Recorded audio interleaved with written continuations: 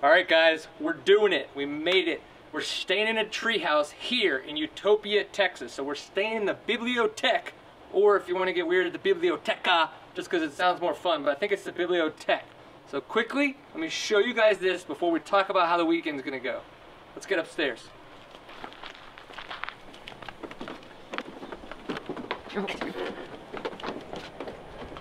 So one of the things that's kind of cool is we actually met at the Utopia golf course and they drove us over here. So it's a very personal experience when you get here that they're going to come and bring you to your treehouse. So we're here at the Biblioteque. You guys check out this sign really quick. Treehouse Utopia, Biblioteque. Oh. It is stinking cute. Just straight off the bat. When you come into the bathroom here, right on your right though, you know, you actually have quite more amenities than I think you would have, right? So you don't just have like a toilet and a shower and a cramped little tiny, you know, sink.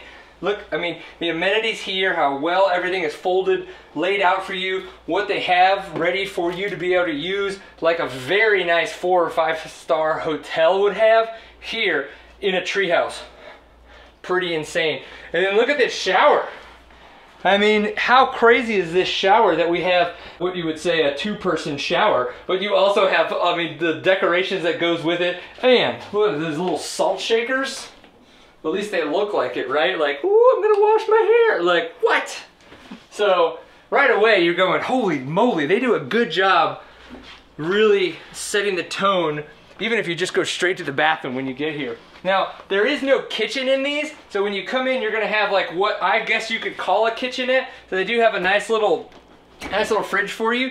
Some amenities, that's very nice to have. You don't expect that in very many places. And these are your breakfasts for 2 days, so Saturday and Sunday. Some different types of fruits.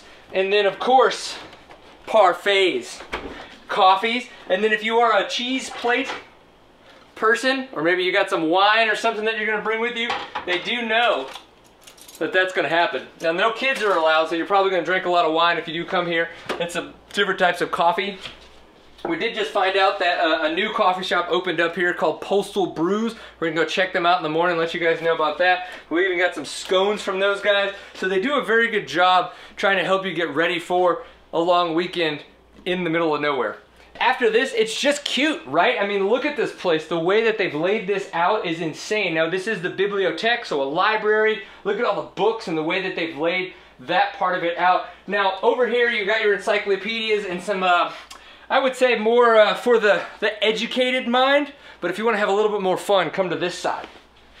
This is what I'm talking about when it comes to books, right? They've got the Star Wars trilogy, The Wizard of Oz, the Emerald City of Oz, if you want to go deeper into the story, right? Beauty and the Beast, Moby Dick, don't get weird. And then, just throw this guy in there, Michael Crichton, Jurassic Park, and The Lost World. So, even if you do come here and maybe you want to just spend the weekend doing absolutely nothing and kind of enriching the mind a little bit, look at this. I mean, you don't even need to bring your book. You've got that ready to go. Cool little sitting area. One thing I don't think you're gonna find in too many tree houses are air conditioners. We even have an air conditioner unit, and if you do come here during the winter time, they've got this nice little fireplace. Now it's fake, right? But it's gonna create all the heat you would need, I would assume. We are not staying here during the winter time. I did have to point this one book out though. The Japanese Art and Science of Forest Bathing. If you're gonna come stay here, you might as well know how to clean yourself while you're in the forest. All right, so as you can tell, very small amount of square footage. There's not a lot to spread yourself out, but that's not why you're here, right? This is one of the reasons why you're here.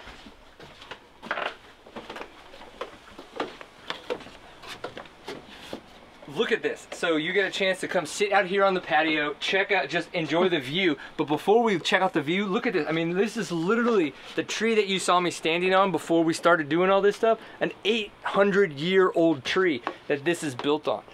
That is insane. So if you turn and look out here at this view, this is why you come.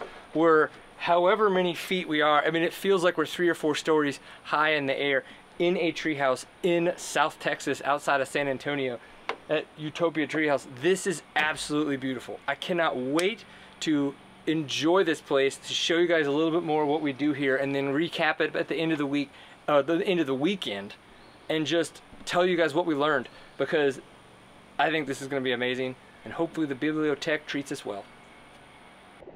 Good morning from the swimming hole here at Treehouse Utopia. It's about 65 degrees, and I decided to get in the water to showcase that at any time you can enjoy a nice little dip here in the water at Treehouse Utopia.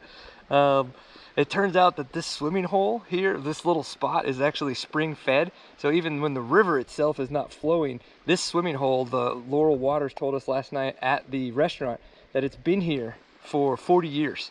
That her family has been coming here and swimming in this swim hole. So it is literally a family swimming hole here on their piece of property here in Utopia, Texas. Pretty stinking crazy. I had to get out here and enjoy it a little bit. Guys, we're wrapping up our stay here at Treehouse Utopia in the Biblioteque. What an amazing weekend. Staying in tree houses is truly magical. We're gonna show you guys a couple things that we found, learned while we were here, talk a little bit about what we did while we were in town, and then let you guys find your own adventure. So there are tons of books in the Biblioteque. We were talking with Laurel at dinner. One of the things that we found out is that the first people that stayed in this treehouse had a complaint that there were one type of book missing. She was trying to find books for everybody. And you know what it was? It was Harry Potter. So by the second guest that stayed, she made sure that the Harry Potter books showed up. So if you're a Potterphile, I guess in this case, you've got your books here. She thought with the Lord of the Rings that she was gonna have everything, but no, she needed more magic. And so she got that with Harry Potter. So let's figure this kind of stuff out. One of the things about staying in these tree houses, this is a 5-star resort in a tree. It is expensive, but every single detail is laid out for you. Little tiny knickknacks that you see around are very particularly placed to give an ambiance, to give a feeling while you're here, and you get that throughout your entire stay here at the treehouse. The way that things go on at the Laurel Tree, the restaurant that you get a chance to go to, though you do still have to pay for dinner there, it's part of it. You get a reservation if you choose to use it. I would use it at least for lunch or dinner. Choose one. The food, phenomenal. Okay, but Tamara noticed something that she's been talking about for a long time that they utilized here, and wanted to show you guys that.